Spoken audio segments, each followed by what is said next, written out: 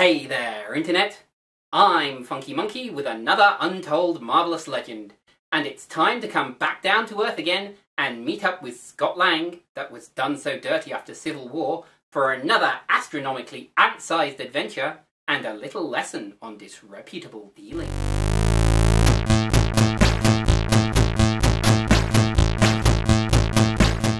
Released in 2018, Ant-Man and the Wasp returns us to the streets of San Francisco. Scott Lang is serving house arrest after the Battle of Munich Airport, but with only days left on his sentence, he dreams of Janet Van Dyne. Enter Hank Pym, Hope Van Dyne Pym, and a whole world of trouble as double crosses, failed experiments, and Pym's legacy all threaten to separate Pym from the chance of ever seeing his lost partner again. So grab your microscopes and follow me down to the mean streets of San Francisco as we chart the further adventures of Ant-Man and the Wasp. The call came late one night, and Ant-Man and the Wasp sprang into action. Some lunatic got hold of the ICBM codes and launched one, so our heroes were dispatched to bring it down. But the missile was heavily armoured, so Janet had to go subatomic to get in. And so the world was saved, and Janet Van Dyne was never seen again. And then a down on his luck Scott Lang entered the mix, and the rest is history. In the present day, Scott Lang and his daughter are on a mission. But oh dear. After the Battle of Munich Airport, Scott Lang cut a deal to stay under house arrest and give up heroing, which means that he can't set foot outside his own perimeter. And in a hot bath, Scott Lang dreams of being Janet? Either way, it's enough to bring hope into the mix. And so Scott is brought to the lab and learns a little something about quantum entanglement. The Pyms believe that Janet may have used Scott to quantum entangle herself away back to the world above, so they've built a quantum tunnel to find her. But to operate their quantum tunnel, they'll need an extra component, one which you can't just get from the hardware store. But black market tech dealers aren't the most reputable of folks. Sonny Birch.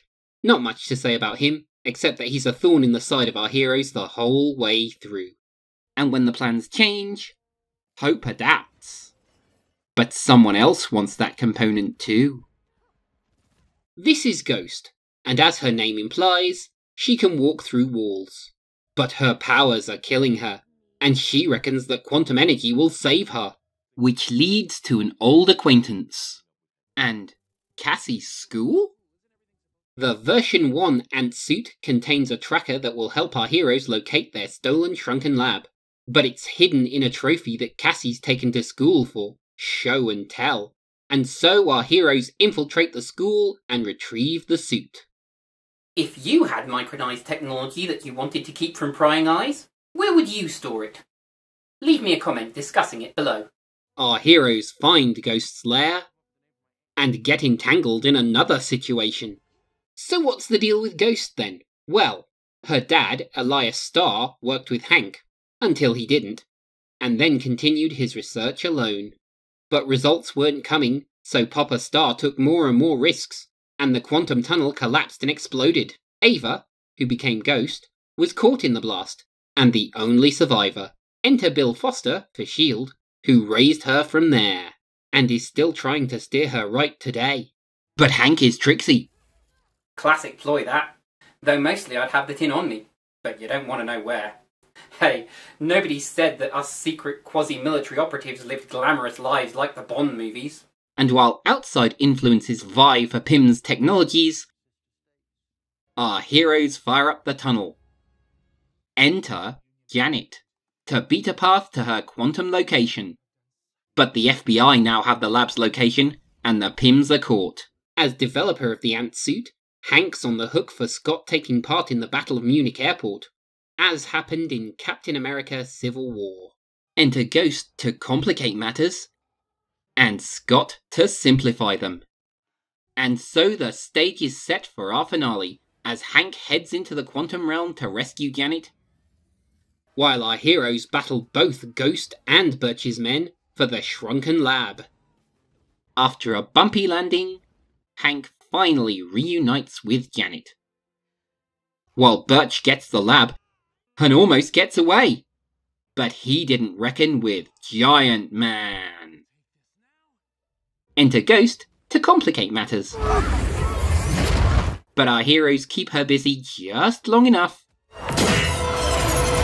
And after a tearful reunion, the original Wasp gives Ghost exactly what she needs.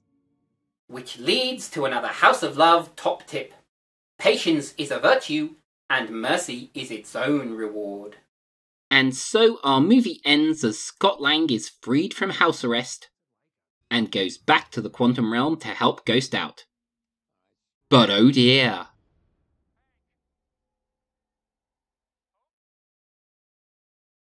Because the Thanos snap took out Hank, Janet, and Hope, leaving nobody to retrieve Scott.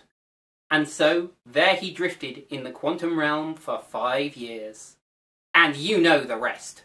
And if you don't, it's linked below. Damn near took me out too. But that's another story. Anyway, that was Ant-Man and the Wasp. But despite the final scene's importance, I think that this is a story that's best left untold. Guardians of the Galaxy Volume 2 was an interwoven tale, dovetailing into a neat, if somewhat sad, climax. This movie, on the other hand, is all over the place. There are too many antagonists, eminently hateable crooks, officious FBI staff, and a supposedly murderous phase-changing operative. Not to mention the cold relationship between Scott Lang and the Pyms. But again, this isn't the first movie, and a lot of what makes this movie so hard for me to watch are the performances, precisely because they're so good. Evangeline Lilly's Hope Van Dyne, starting off cold once again before warming through the movie. Paul Rudd's Scott Lang, who seems much more like an afterthought in his own movie, though he is admittedly sharing the title. And veterans Michael Douglas and Michelle Pfeiffer as Hank Pym and Janet Van Dyne respectively, at least for as much screen time as Pfeiffer gets, being in herself a walking MacGuffin. And of Douglas's Hank Pym, he is almost as stubborn and hot-headed as his comic book counterpart, though losing your wife in the line of duty as he did doesn't tend to make for a good personality. Which leads us to the procession of villains and antagonists, beginning with Walton Goggins' Sonny Birch, an appropriately odious southern gentleman whose only presence in the movie is to cause tension. And for as much as Randall Parker's Jimmy Woo appears in this movie, his role is just to provide a pressure on Scott for breaking house arrest. No, the real villain of the piece, who is instantly redeemed in the climax, is Hannah John Kamen's Ghost, a suitably unhinged and spacey present, for someone who has days to live if they can't get quantum particles. And Lawrence Fishburne is always a joy to watch, here as Dr. Bill Foster, seeming just as out of his element as in The Matrix Revolutions. And of course, we have to mention the Three Stooges, as Fellow Monkey described them: Kurt, Dave, and Luis. David Dastmalchian, Tip T.I. Harris, and Michael Pena bringing much needed levity to this weighty tale. I'm just no fan of movies about desperate fugitives. The whole world against our protagonists and the high tension of it all. Were it up to me, I'd certainly remove half of the antagonists from the movie, which is 118 minutes long, credits included. Perhaps at 80 or 90 it'd be an easier sit, and a much less involved story. So for all of this, is it a bad movie? No, it's still professionally made, a slick Marvel actioner with Hope's character finally getting the fight action that she'd trained for. And Scott Lang is an everyman in a crazy situation, and the effects work, especially for all the crazy cast stunts in this movie, is solid. But for all the love at the core of this movie, it's very mean-spirited on its surface. And regular viewers know how much I value likability, a quality that, in many of these characters, is sorely lacking.